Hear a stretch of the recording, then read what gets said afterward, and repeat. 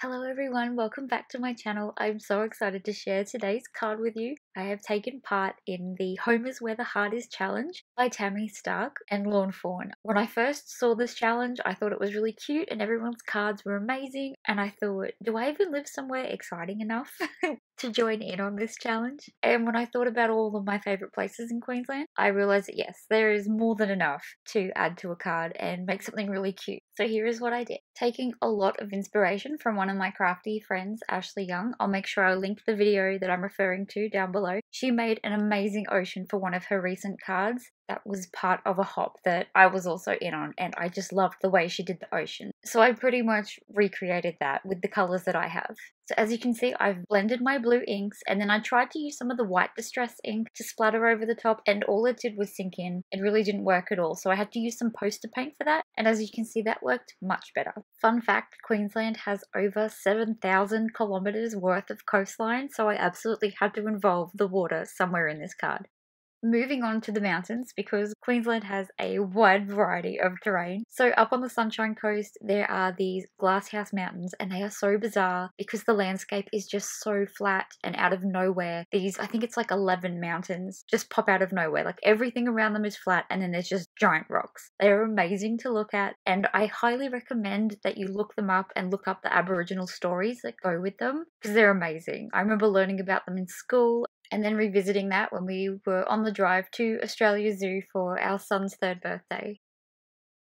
As you can see here, I'm using a cut file. This was designed by my friend Peter from Peter's Treasury. I will ensure I leave a link to his blog post where you can get that cut file for free. It makes amazing backgrounds for lots of things with mountains, obviously, but I really felt like their jagged edges and the different shapes were just perfect to represent the Glasshouse Mountains on this card.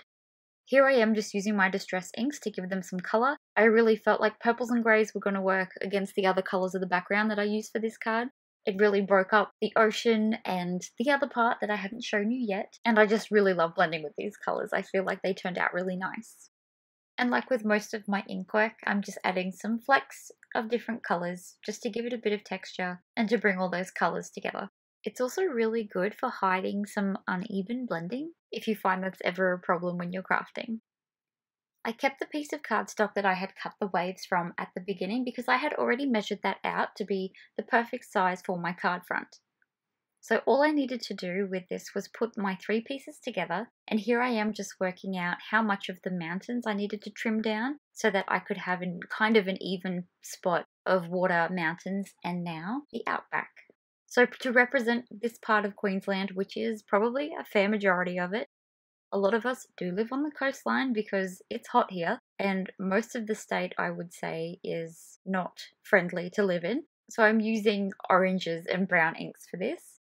Just to give an idea of how big Queensland is, it's 2.5 times the size of Texas, roughly, but we only have a little under 5 million people living here, where I think I looked up Texas has like 28 million people. So that gives you an idea of just how much of this state is livable and how much is not. So for this piece, I decided to decorate it with dinosaur footprints, which may sound a little weird, but it's actually to represent somewhere that I really hope to visit someday. Even though it's in the state, it is way up north where it's no doubt going to be incredibly hot, and it's where the world's only preserved dinosaur stampede exists. Apparently it is so incredibly well preserved, you can see where the predator would have come in and spooked all the little dinosaurs. There is a replica of it at the Queensland Museum, which is lucky because that's within driving distance to us, so we have seen the replica that a bunch of paleontologists mapped out that perfectly show all the footprints of these dinosaurs, but I would love to see the real one day. Now on to colouring. I will chat to you about why I chose all of these elements, but I will also pop a little bit of music between them while I colour them in. It wouldn't be a Queensland card without a koala. I am very lucky where I grew up near a koala sanctuary, so I have seen lots of koalas in my time. They are adorable. Their babies are just the cutest. But to be honest, they're kind of boring because all they do is sleep.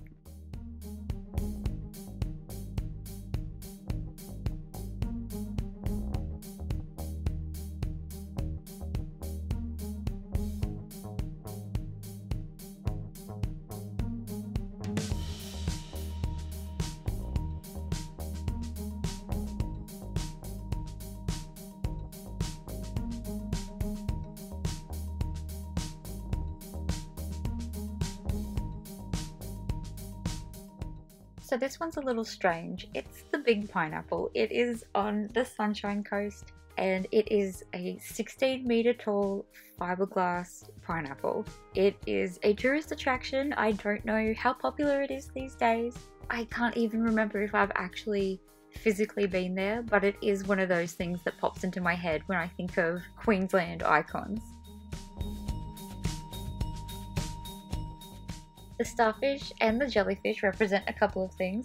Sea life on the Sunshine Coast is an amazing aquarium. We've been there for one of my little boy's birthdays as well. It is so much fun. The little jellyfish represents the world's smallest jellyfish that we have in far north Queensland, which is also incredibly deadly, just proof that everything is trying to kill us here. And they both represent the Great Barrier Reef as well. Onto something a little sweeter. This little kangaroo was outside my parents' house. My dad took this video. It was just chilling out in the morning sun, enjoying itself, just a couple of meters from their back door. As cute as it is though, check out those claws. You do not want to be on the bad side of one of these little guys.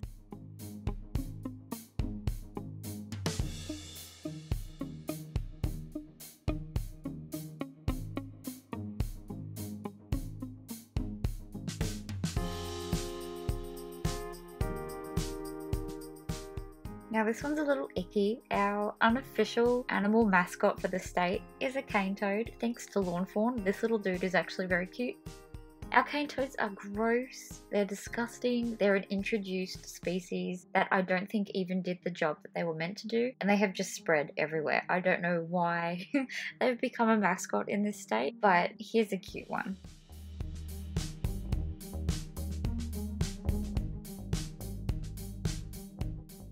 Now I absolutely had to have something crocodile related in this card because Queensland is the home of Australia Zoo, which is the animal sanctuary that the Irwins run. It is an amazing place to visit. We actually went last year for my son's birthday. It is just ginormous. I hadn't been since I was a teenager and it seems to have grown since then. There are some amazing animals there. The crocodile shows are always fantastic. They're lots of fun. I don't know how much he got out of it being 3. He does remember the birds.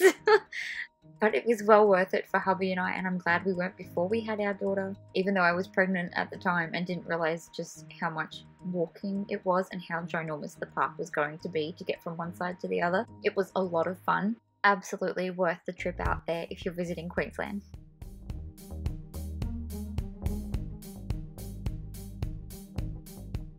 Queensland has lots of theme parks on the Gold Coast, so I thought I'd have to have a roller coaster in here. I did blow the budget this month with my craft. I ended up buying the Coaster Critters purely for this card, and I got the Wild View ones for the crocodile.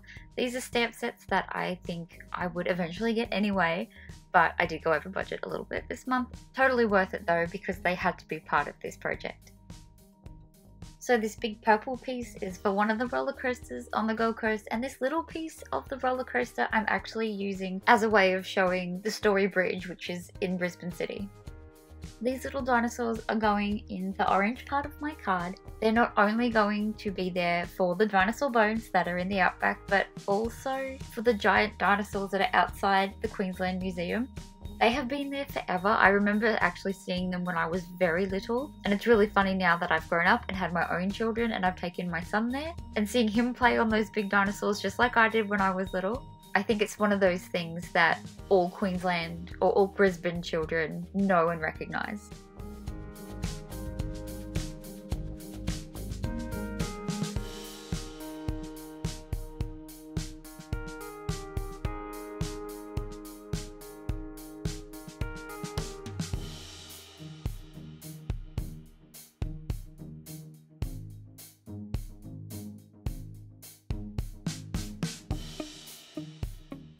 There's something magical about Queensland strawberries. I reckon they are probably the best ever. They are so good. We've actually been strawberry picking. I'll show you a photo. That's my little one out in the fields picking heaps of strawberries that day. We came home with 2 punnets and I think half of them were maybe almost the size of my palm. They were so good. So I had to include them here somewhere because every year in August we have the Ekka, which is just a huge show to show off all the local farmers or all the Queensland farmers and all their produce and everything. It was cancelled this year, which is so devastating for everyone who takes part in that.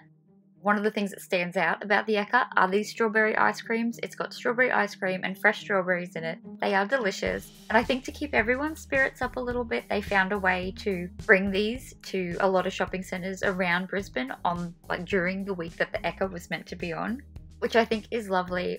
They would have been missed by so many people. Around 152,000 of them are sold at the Eka every year. And I'm reading that 10 tons of fresh local strawberries are used for that, which is just so good for our local farmers. And I think a little known fact about these is that the profits from these ice creams actually goes to medical research at one of the hospitals in Brisbane. I kept things very simple for my Queensland sign. I just did 2 layers of letters, one pastel and one black to create a shadow. I have spoken for so much of this video, much more than what I usually do, probably more than what I do in an entire day. So I'm going to stop now and just let this play out with some music and show you how I put this whole scene together.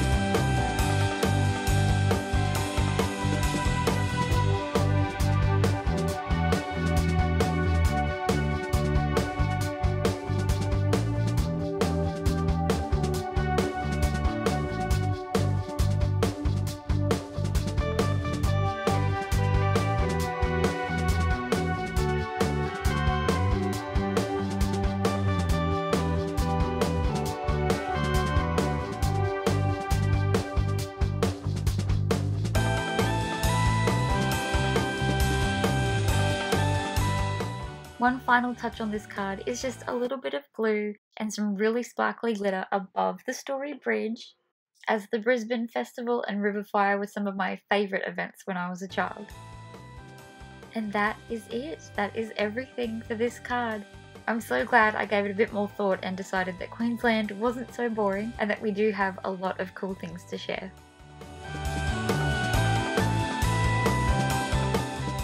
If you like this video, please don't forget to give it a thumbs up and subscribe to my channel if you haven't already to see more of my work.